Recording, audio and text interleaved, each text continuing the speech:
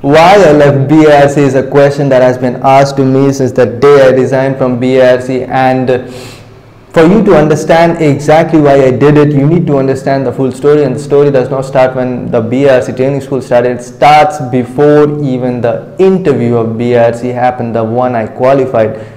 And I know that it would be a little bit difficult for you to believe, but even before the interview, I knew that I'm going to crack BARC interview, and I knew that I'm also going to crack Indian Space Research Organization, but I knew that Indian Space Research Organization has its joining a little bit late, and BARC always starts its joining on 1st August. So I knew that I'm going to stay in BARC for, let's say, 4 or 5 months, and then I'm going to hop into ISRO. But plans doesn't always work, and I failed in ISRO 2017 May examination. I joined joined BARC because I needed a job and I wanted to prepare for ISRO on my own money. So I continued my preparation. It became a little bit difficult because BARC training school is tough in itself, and I failed again in December 2017 examination for ISRO, but kept on going, and finally in April 2018 examination I cracked the written test, and then in August 2018 I cracked the interview with All India rank 4. So I always had it in my mind that nuclear science is not my region of interest. Both of these organizations are fantastic, top level organization, the best research going on in this country, but the research itself is very much depending on your interest. If you're not interested in nuclear science, you cannot study that 12 hours a day.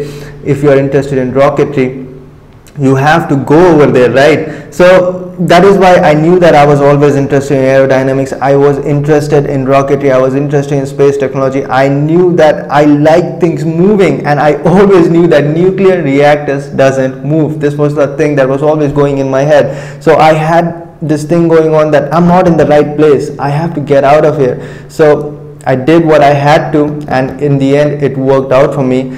One of my mentors, Sarah Jane, always used to say, you're just in the wrong place, you're just in the wrong pond, you have to get out of here. And that's what I did. I was a liability at Department of Atomic Energy. I really was, because I was sitting over there looking at reactors and thinking that it would be amazing if this was a launch pad of PSLV rocket. I was just imagining rockets taking off, and that's just how it was. So I wasn't supposed to be over there, and that is why I'm doing this thing of guiding people into research organizations, telling them how to crack the examinations, because the examinations and to a huge extent even the interviews are just a game. The engineering starts after you join. So I want you to be in right place. If you say that BARC is my dream job, I want to be over there, I'll get you over there. If you say that ISRO is a place I really dream of being at, I'll get you over there. If you say that IIT Bombay is where you want to be, I'll tell you exactly what you need to do to get in there. And because I want to build true scientists of this nation, and I think that's where my real place is. Maybe I'm doing a better job for BARC after resigning from BARC, because I want to get people who are really interested in nuclear science, who are really interested in those kind of thermal analysis, and I want to get them in there. So that's the sole reason why I left, the area of interest, nothing else. Is BARC a bad place to be at? No. Does it have its own flaws? Yes, every organization has its flaws, but I'm still saying it's much better than PSUs. Honestly, a lot of you guys might be thinking that why to join BARC when I can directly get 60,000 or 80,000 salary on the first day, because BARC has this training school going on where you are just getting stipend of 35,000, and you have to go and study over there, because 1 year in BARC training school is like half MTech. You have to do classes over there, appear for examinations over there, and that goes for a full 1 year, and people do not want that. I have to study and I'm going to get paid less. But think of it in the long term, because over here you are going to apply engineering throughout your life. This is what you studied for 4 years in BTech. If you had to leave it and go and do marketing in IOCL, why would you join mechanical engineering or any field of specialization that you have?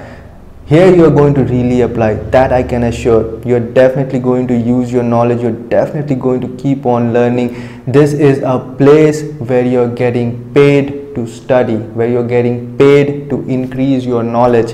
And 1 year training school will give you a degree in nuclear science and engineering at the end of it.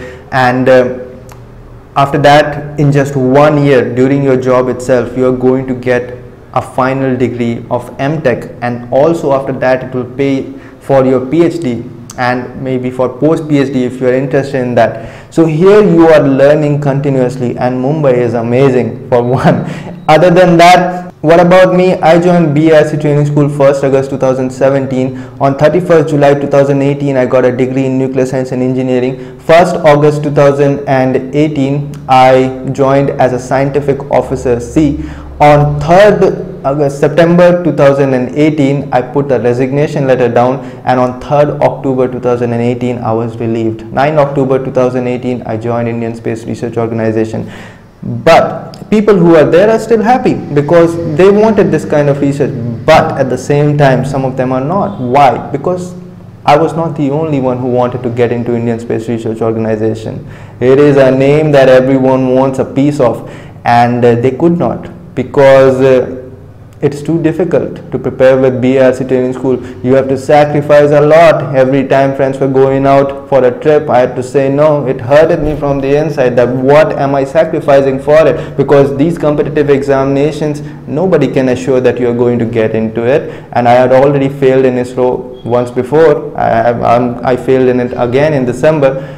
So at that point it was very, very difficult, because I'm putting it all on the line for something which was uncertain, but god damn, you know that it was very, very worth it. And every time boys were going out for dinner and I had to say no, I regretted it. Every time others were hanging out with girls from chemistry department playing those games with Dam Sharaj and Antakshri, and I had to say no, I regretted it. By the way, the fastest way to get it on with a girl was to play Antakshari and stuff like that with them. It's also the fastest way to lose who you truly are and lose your individuality, but that's something that we are going to talk another day.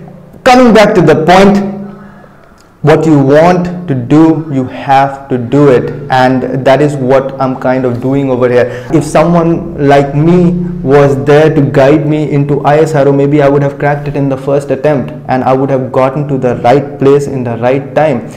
But now I'm playing that role, and I'm going to help you get where you want to be, so that it's better for the nation. Honestly, when true scientists are exactly where they want to be, and they are going to develop technologies which is going to help us all. So that's about it. I guess I'm going to end it. I hope you understand why I left BARC. It is a fantastic place to be at, and I cherish each and every last second that I spent over there. Honestly, I would not be saying it if I did not meant it. It's a fantastic place to be at. ISRO is amazing too. These are all amazing, and I'm lucky to see the insights of both of these organizations. So I'll see all of you in the next one. If you like these kind of videos, these are called vlogs, and I've made a bunch of them on my second YouTube channel. It's named Ashish Ranjan. The link will be down in the description, or you can just click over here and you can see these kind of vlogs every day, every weekend. Okay, and there I talk about what happened there in BARC, because this 1 year time, 14 months time in BARC is a twisted story, and I share what exactly happened, what happens when you go against the grain, what happens, the whole world goes against you, and when you beat this, regardless of everyone going against you, the same world worships you. And those are the things that I share over there, and my experience in BARC, my experience in ISRO. So you can go through it, and I'll see all of you in the next one. This is Ashish Ranjan. Till then, bye.